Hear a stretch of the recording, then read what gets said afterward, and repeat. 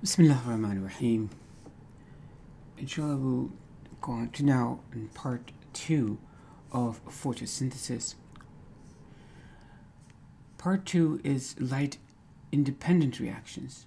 In other words, reactions that do not require light as part of their storyline, so to speak. There's no light involved. Sometimes they are referred to as dark reactions. Probably not the best term to use because it suggests that they occur in the dark. Contrary to that, as you know, they occur anytime during the day. It's just that they do not need light, so that's why they are it's a bit of a misnomer. It's probably best to use the term light-independent reactions. In this part of photosynthesis, the energy that was produced in part 1 of photosynthesis, which is described here, the energy that was produced in the form of NADPH and ATP is converted into sugar energy or glucose. Over here are the light-dependent reactions, that's the generation of a high-energy electron when the photon strikes chlorophyll, and then high-energy electron being transferred through a series of membrane proteins in the thylakoid, transferred to a series of proteins in the membrane in the thylakoid, generating a hydrogen ion gradient in the thylakoid lumen over here, and finally, this high energy electron eventually being accepted by NADPH and forming thus this high energy compound. As you also recall, light energy strikes the photosystems, both photosystem 1 and photosystem 2, and in this cascade of events.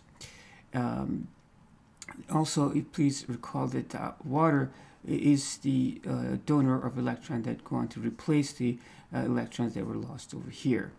And that results in the production of oxygen, which diffuses out into the environment. And this hydrogen ion gradient, if you recall also, is then used to produce ATP, using this ATP synthase transmembrane protein, which is a beautiful motor thing.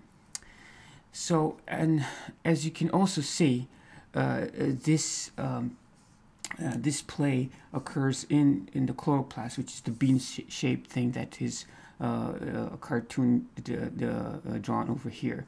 And so the whole thing occurs in the chloroplast, and this represents a thylakoid membrane over here.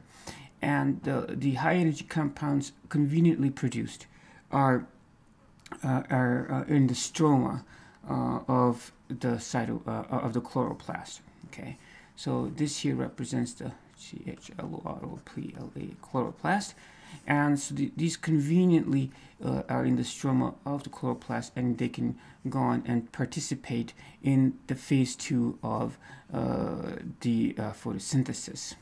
Okay, so phase 2 of photosynthesis, as we have stated before, occurs in the stroma of the chloroplast. Okay, now what happens in this is basically the energy that's in these compounds is given to molecules of the Calvin cycle. Okay, and these molecules then produce sugar. As you can see here, ATP is donating its energy, NADPH is donating its energy, and again ATP. Once ATP donates its energy, it goes back to its low energy form, which is ADP, adenosine diphosphate. And adenosine triphosphate gives to its phosphate the high energy bond, and it becomes adenosine diphosphate. When NADPH gives up its high energy electron, it becomes NADPH plus H+. And these low energy compounds, okay, then they are free, as you can see over here. These low energy compounds, then they are free to go participate right there again to be energized and come right back and do their thing. So it's a cycle that continues like this. Now, I also like to bring to your attention here, my dear student, is how CO2 is participating in the second part of this reaction. Now, CO2 is the only ingredient other than NADPH and ATP to run this cycle.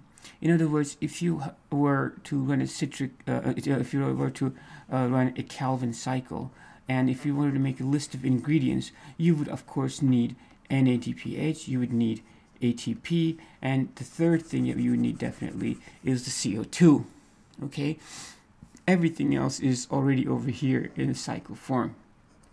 Okay, so this is the overview. Now, why is this called the Calvin cycle, the second part? Okay, before I talk about that, I just want to bring to your attention also there's no light involved in here. That's why it's called light independent or dark reactions. Okay, so now why is this called a Calvin cycle? A cycle is a series of chemical reactions that result in the production of the original compound. In other words, a cycle is a series of chemical reactions like this, okay, and then which regenerate the original compound. So A gives to B, B gives C, C gives D, D gives A, and back to A. So that's why it's called a cycle. As you can see in this cycle, RUBP, okay, this compound gives 3-PGA, whatever that is, and that 3-PGA gives G3P, which is famous, and G3P gives right back this. So this is why it's called a cycle. Now, in this cycle, the only thing that's being reintroduced, so all of these compounds in this cycle are going to be just going round and round and round. The only thing that's new over here is the fact that there's a CO2 that's being introduced. So this is the only new compound that enters in every cycle, everything else being constant, okay? Now, why is there cycles like this? And this is not the only cycle that occurs in nature, but you must recall this cycle is like 3 billion years old, and it's like assembly line process. It's much more efficient to do processes like this in cells than to create glucose, let's say from 6 CO2s. But whatever it is, it's much more efficient, and it's a remarkably beautiful process. I warn you also that this is a little bit tricky, but this is almost the heart of photosynthesis in a way, okay, along with the electron transport chain over here. And if you understand this part, and if you take the effort to understand this part, I think you'll appreciate it, the whole process much more. So I request you to take time here and not try to rush to this process here. It will be worth the effort, I believe, okay? So the second part of photosynthesis is called the Calvin cycle. And in the Calvin cycle, the only new compound that's introduced is CO2, along with the high energy molecules that will be converted into sugar. That's the goal of Calvin cycle. So the Calvin cycle has two goals in a way. First, to produce the sugar, and second is to regenerate the compounds, right? So it has two goals. First is to produce the sugar, and second is to regenerate the compounds so the cycle can keep going and on and on. Now, so the Calvin cycle takes ATP and NADPH plus H plus. This is another way of basically writing NADPH. It takes ATP and NADPH and converts it into glucose. So glucose is the stored form of ATP. It's like if ATP were cash, glucose would be the money that's stored in the cash. It's a stored form of ATP. Plants need to store energy because, like in winter times, there's no leaves around, so they need to rely on their stored resources to survive the winter. Plants, that's one reason. Of course, in the spring they need to have the extra energy for the buds to form and the flowers to bloom, etc. So plants store energy in the form of glucose, okay, and restore glucose too in our bodies, right? Restore energy in the form of glucose, and liver is a place where we find lots of glucose because we sometimes when we're doing things we use up glucose really fast, and we need to rely on the stored form of energy, glucose, that we have. Okay, but anyway, so glucose is a stored form of energy that we have. Okay. Now, the Calvin cycle looks like this. It looks more complicated than it is, and I don't wish you to be intimidated by this because we are going to go through it. In fact, I wish in the end for you to appreciate the beauty that's behind this process. And it's a little tricky, and the tricky part I'm going to suggest to you right now is going to be over here. But if this part, you understand this part, then you understand a whole photosynthesis process. And so hang tight, and don't forget to enjoy the ride, inshallah. Okay, so we're going to talk about Calvin cycle here slowly. Now, if you recall, there are two goals of the Calvin cycle. One goal is, of course, to produce glucose, which is over here. Okay. The second goal is to make sure the cycle keeps running like this, right?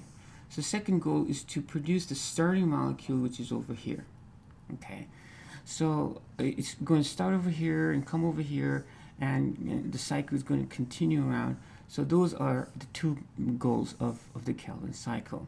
Okay. So we're going to start slow and take it slow.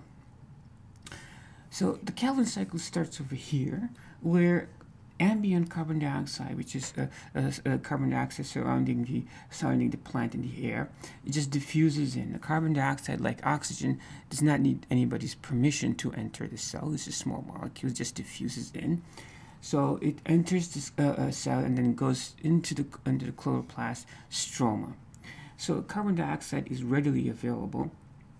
Okay, it's like you're free of charge, really. And it's going to combine with the first molecule of the Calvin cycle. Okay, first molecule of the Calvin cycle. Now, this molecule is of great interest to us because this molecule needs to be regenerated in the cycle. This molecule is called ribulose 1,5-bisphosphate. Now, this is a 5-carbon molecule. In other words, there are 5 carbons here. Carbons here are represented by black. So there's 1, 2, there's 3, and that's 4, and that's 5. So this is a 5-carbon atom molecule. So it has 5 carbons here. Are you with me? So there are 5 carbons in this molecule. Okay? So ribulose 1,5-bisphosphate. So the 1,5 means it has a phosphate group here at the first carbon, and it has a phosphate group here, which is a red thing, glowing thing here, at the 5th carbon. So that's what the name means. And when you study chemistry, you realize that there is a very specific methodical way of naming compounds. So there are rules actually and regulations for systematically naming compounds, and carbons are numbered. So 1, 2, 3, 4, 5. So this means in this 5-carbon compound, there are 2 phosphate group, one at carbon number 1 and at carbon number 5. Bis means 2. So ribulose 1,5-bisphosphate is a 5-carbon compound with phosphate attached to each end. So that's your brief introduction to ribulose 1,5-bisphosphate, which is very important, as I said, and needs to be regenerated at the end of the cycle. Okay, so ribulose 1,5-bisphosphate is going to combine here with carbon dioxide. So if you take a 5-carbon compound and introduce a carbon dioxide to it, when they react, they should give you a 6-carbon compound intuitively, correct? Absolutely. They should give you a 6-carbon compound, but the 6-carbon compound that's formed is unstable, so it's actually going to give you 2 compounds which are 3 carbon atoms each. So it's going to give you 2 small compounds that are 3 carbon atoms each, so a total of 6 carbons. So what happens then again is when CO2 is formed, and it's going to form these 2 molecules. It forms 2 molecules of phosphoglyceric acid. Phosphoglyceric acid. Now, phosphoglyceric acid is, if you see here again, 1, 2, 3 carbons there and 3 carbons there. Okay, and it has the 1 phosphate here, 1 phosphate here, just like before. It's only introduction of a new carbon atom. So we have taken a 5 carbon atom molecule and introduced 1 carbon atom, and we have produced 2 molecules that are identical. There are 3 carbon atoms each. Okay, now remember, the purpose of the Calvin cycle is to store the energy that was produced in part 1 of photosynthesis, to store the energy that's ATP and NADPH. So these molecules are going to basically, the receptors are going to receive the energy of the high energy bonds that's in those 2 molecules. So what then happens then is the 2 phosphoglyceric acid, each one of them is going to take ATP molecules, and the ATP is going to give its high energy phosphate to this. So there's 1 phosphate here, right? Now it's going to have 2 phosphate. 1 is for the ATP. So there are going to be 2 of these reactions, 2 ATPs, and 1 for each over here. So that's what the Calvin cycle is for. It has molecules that are going to accept the high energy bonds from these 2, and they're going to store. So the energy that used to be in the ATP is now in these molecules. Now when you attach another phosphate, this becomes 1,3-bisphosphoglycerate. 1,3-bisphosphoglycerate. 1 and 3-bisphosphoglycerate. So now you have produced these 2 molecules. Now again, the purpose of Calvin cycle is to store the energy that's in high energy compounds. So it's no surprise then that the second step here is going to be NADPH plus H plus, which gives its energy to these compounds to produce these 2 molecules. Now this glyceraldehyde 3-phosphate, okay, also just sometimes simplistically written as glycerol G3P, okay, is famous, as I said. Glyceraldehyde 3-phosphate is a unique compound and very versatile, and ingeniously it can play 2 different roles. Okay, it's like somebody who can be a detective and a detective and a police officer at the same time, or something like that. So it can play 2 different roles. It can do 2 things. Okay, like this molecule, for example, can do this. Okay, but glyceraldehyde 3-phosphate, and this is worth noting, G3P, glyceraldehyde 3-phosphate, is a very unique molecule. It can do one of 2 things. Okay, now the first thing you can do is one of the twins. Now these twins are so important that I kind of highlighted them by giving them like a blue halo to these carbon compounds. See the blue halos? Okay, that's just to say this is glyceraldehyde 3-phosphate. Okay, one of the things that these twins can do is one of the twins can transform itself into a slightly different compound, and this is called dihydroxyacetone phosphate. So one of the twins can transform into this compound, dihydroxyacetone phosphate, and then go right back to its twin, and they react together. So this one transforms into this, and they can go back right to its twin, and they react with each other, okay, to give you a 6 carbon compound, which is fructose 1,6-bisphosphate. Fructose 1,6. Now you understand this is a 6 carbon compound. Now what's the difference between fructose 1,6-bisphosphate and ribulose 1,5-bisphosphate? Okay, what the difference is that this is a 5 carbon compound and this is a 6 carbon compound. 5 carbon compound, and this is a 6 carbon compound. But the difference also is that fructose 1,6-bisphosphate has boatloads more energy than does ribulose 1,5-bisphosphate, because during this process of conversion of this molecule to this molecule, you have all of this energy that was required. So where does this energy go? It just did not just dissipate. It's contained in the bonds of this molecule. You understand? So the difference between ribulose 1,5-bisphosphate and fructose 1,6-bisphosphate is that fructose 1,6-bisphosphate has energy stored in the bonds that it got from the ATP and NADPH that donated their energy. So this is a energy-rich compound. You follow? Okay, fair enough. Now, think about this for a second.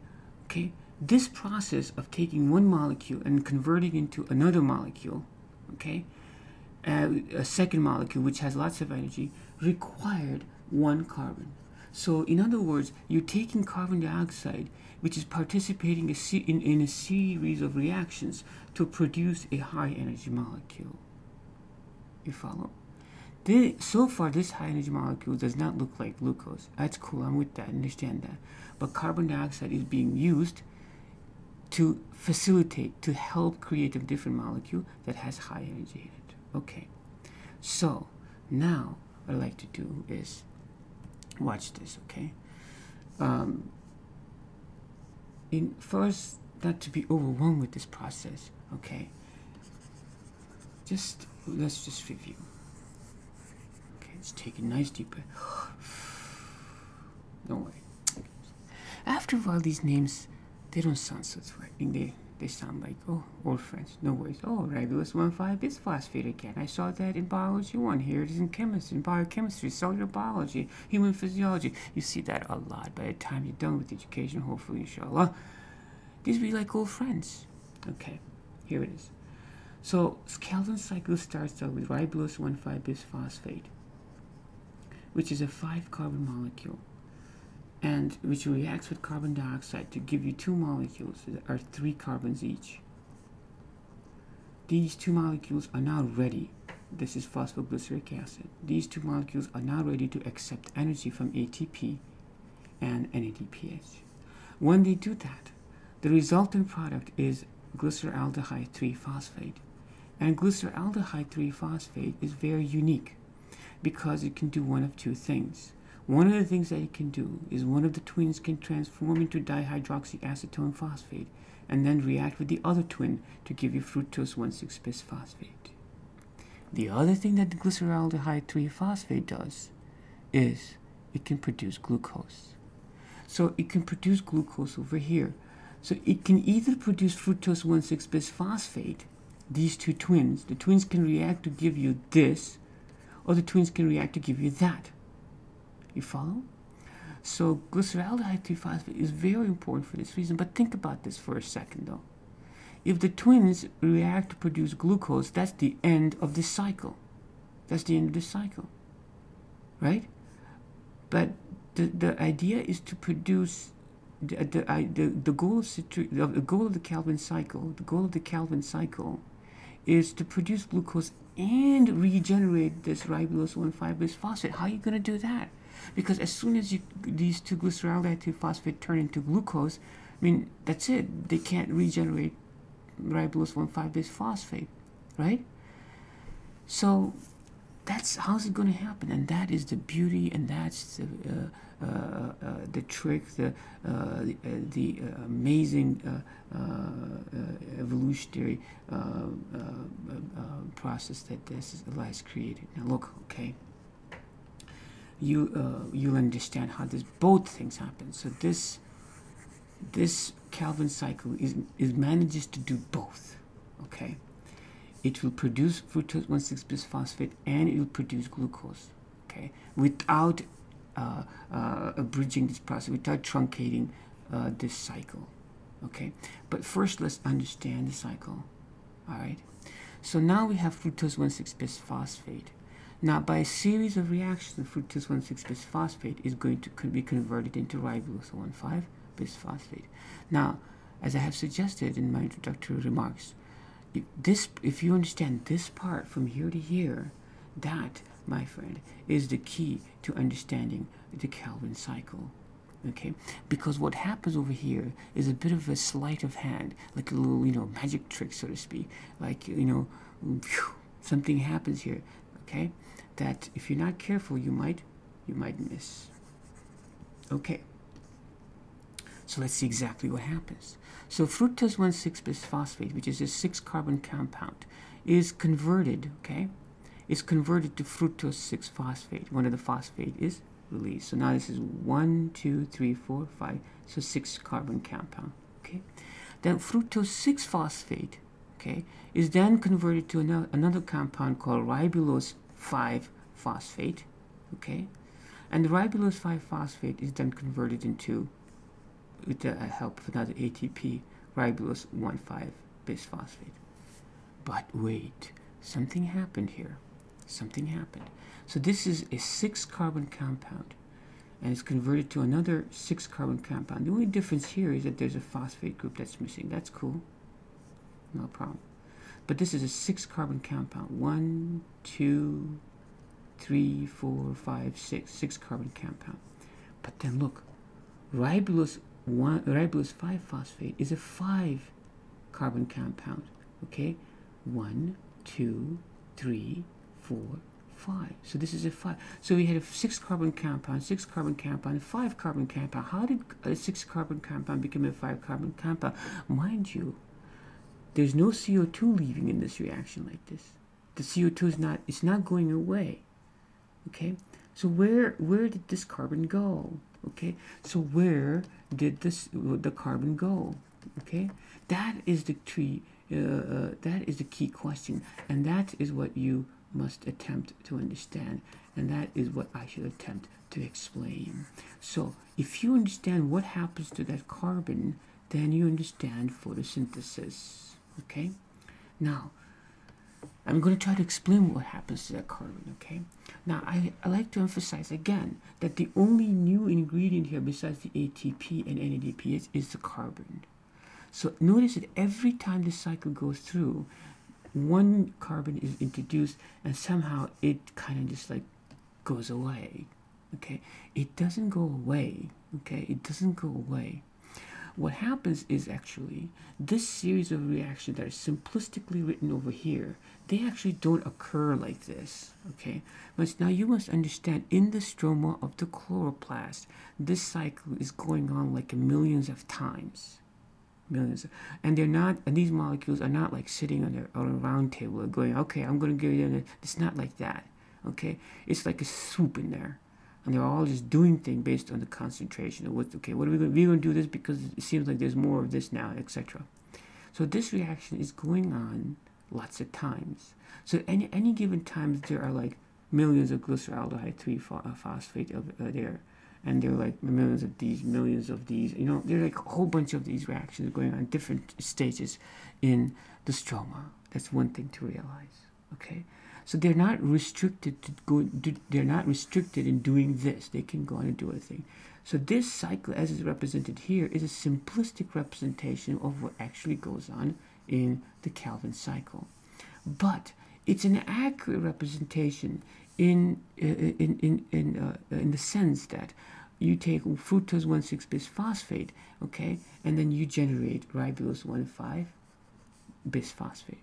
In a sense, it is accurate representation in general that you take glyceraldehyde 3-phosphate and you generate ribulose 1,5-bisphosphate. Okay, so you could truncate this Calvin cycle by saying, okay, this is what happens. In fact, it is a more simplistic versions of the diagram. That's exactly what you see.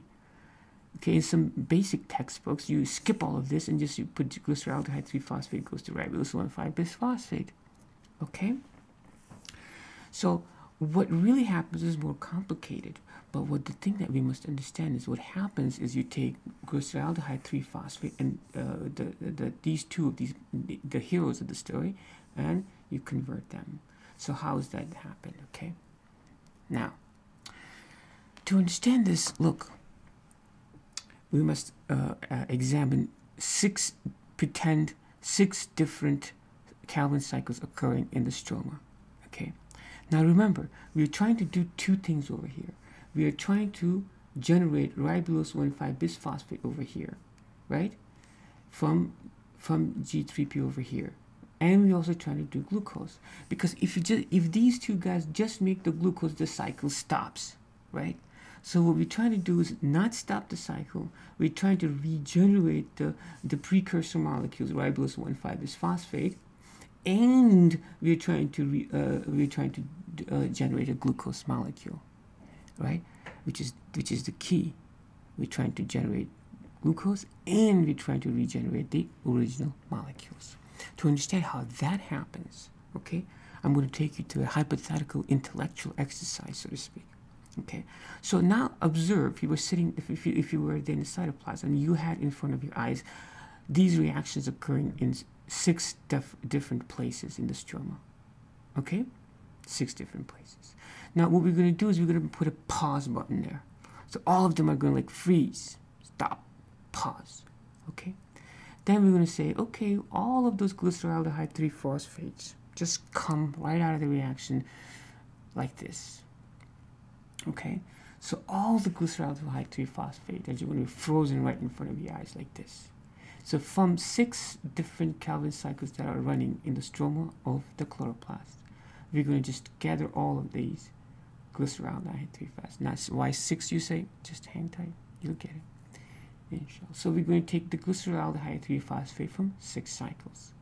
Now, these glyceraldehyde 3-phosphate, we tell them, okay, hey guys, I'm going to give you a job. Okay,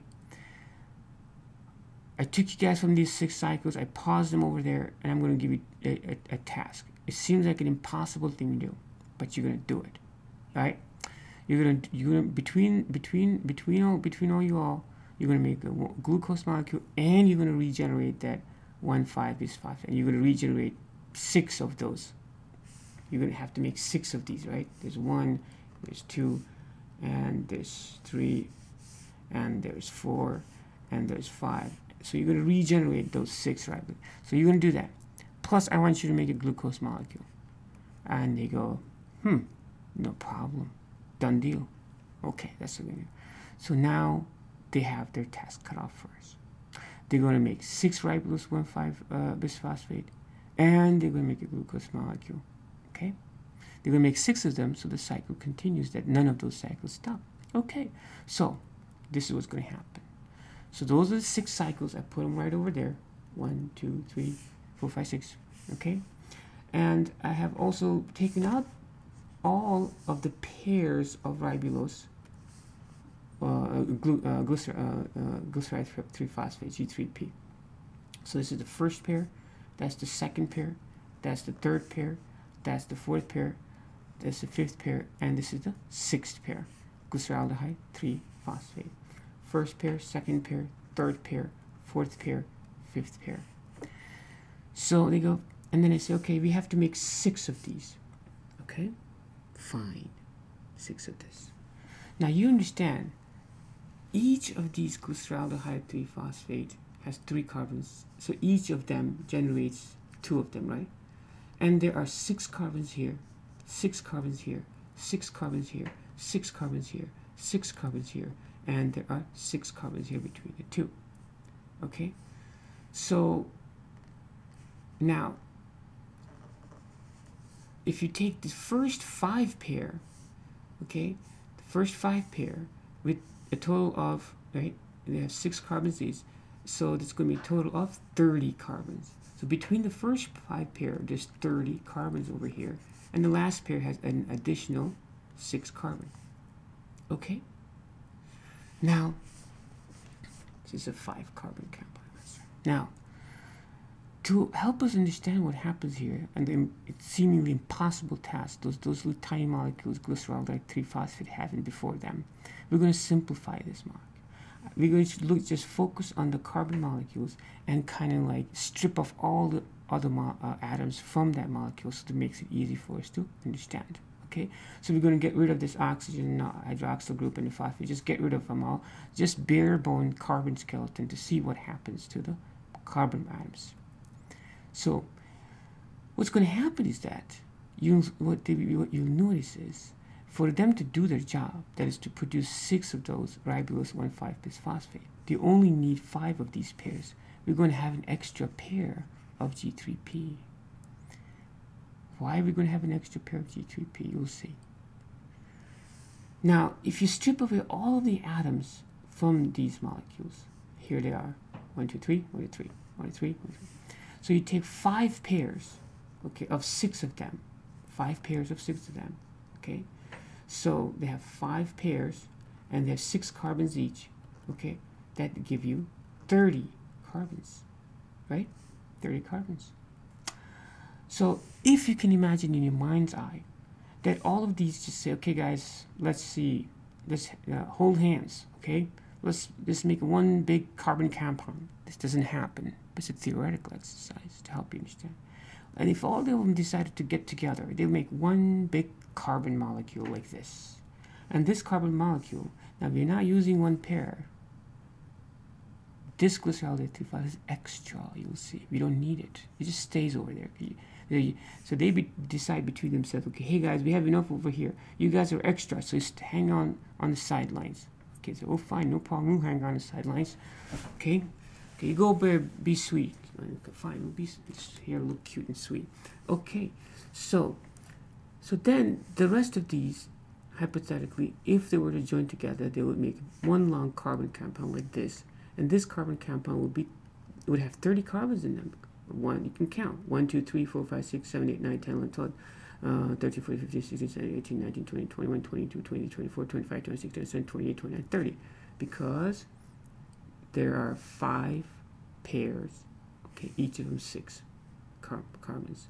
So that's 30 carbons. Now, if you can imagine, I'm now going to highlight 1, 2, 3, 4, the 5th carbon. Every 5th carbon here, I'm going to highlight. Okay, 1, 2, 3, 4, 5. I'm just going to, so that, just to emphasize. If you do that, okay, every 5th carbon here in this is emphasized, just so that you can understand. So this 30 carbon molecule, this is the 5th carbon. Okay, then I'm going to cut them into pieces like this. Okay, then I'm going to cut this big into 5 small molecules. I'm going to make 6 of those small molecules. See, if I cut them like that, I'm going to make 6 molecules. 1, 2, 1, 2, 3, 4, 5, 6. I have made 6 molecules that are 5 carbons each.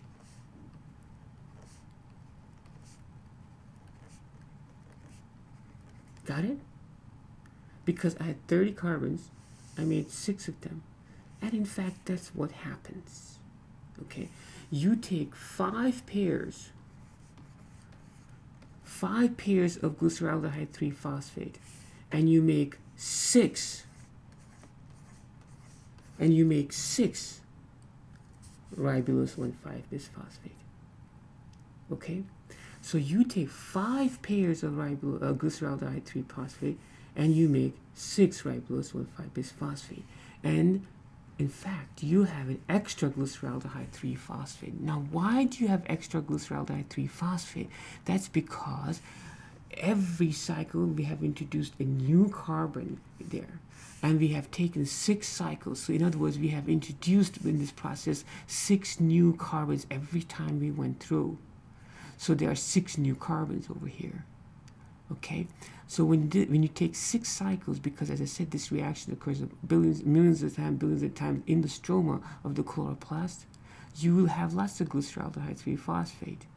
Okay, not all of them need to be used to regenerate ribulose biphosphate. In fact, for every 6 cycles, okay, you will have an extra pair of glyceraldehyde 3-phosphate, which can go on to do anything that its sweetheart desires. Do you understand? So when this cycle occurs 6 times, because a new carbon being introduced, it produces an extra pair of glyceraldehyde 3-phosphate, which the cell can use to do anything. So the other 5 pairs go on to make 6 ribulose 1,5-bisphosphate. Okay, the other 5 pairs go on to make 6 ribulose 1,5-bisphosphate, and each of those can go on to regenerate this Calvin cycle, leaving the cell to do anything that it wants with the extra glyceraldehyde 3-phosphate. And what does it do? And because glyceraldehyde 3-phosphate is such a beautiful, unique molecule that it can do both of these things, the cell uses that to produce glucose. Glyceraldehyde 3-phosphate, the two of them react to give you a glucose molecule like that. Therefore, for every 6 cycles, you produce 1 glucose. Okay? For every 6 cycles, you produce 1 glucose molecule. And it takes 6 cycles because you need to introduce 6 new carbon atoms into the cycles to generate 1 glucose molecule which has 6 carbon. So these carbons didn't just come from anywhere. They came from thin air. Ha, ha, ha. So it's very important to know. If you understand that, okay, then you understand photosynthesis and the beauty and the lies placed in this process. So this is Calvin cycle.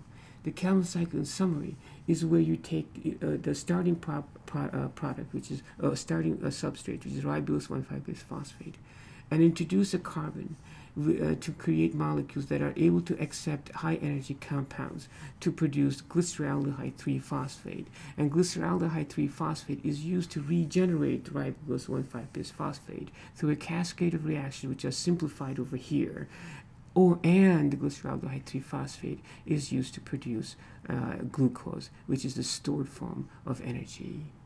Okay, if you understand that, you understand photosynthesis, and I hope you do, because I believe it's quite beautiful. This is our final slide as in summary. Photosynthesis, therefore, is a process where plants take water and carbon dioxide with the help of light to produce oxygen and glucose. That is the broad summary of photosynthesis, which is divided into 2 parts: the light-dependent reactions and the light-independent reactions. In the light-dependent reactions, the sunlight strikes the photosystems, creating high-energy electrons, which go through a series of proteins in the membrane, and to produce high-energy compounds, NADPH and ATP. As a byproduct of the light reactions, we have oxygen. And these high-energy compounds can be used by the cell to do its cellular processes, or they can be used to store them store their energy in high-energy compound such as glucose. And they do that by participating in the Calvin cycle, which takes CO2 to regenerate its components of the cycle, and it takes that same CO2 to produce glucose. The byproducts of these reactions after they have given up their high energy are NADP plus and ADP, which go right back over to the part of phase 1 of photosynthesis to be regenerated. And all of this occurs, as you know, in the chloroplast in the plant cell. I hope you appreciate it. And next time, inshallah, we'll go on with a process that's related to photosynthesis, cellular respiration, how cells derive energy from the glucose that they have produced and stored. Until then, as-salatu was-salamu ala rasulillah wa ala alihi wa sahbihi. Assalamu alaikum.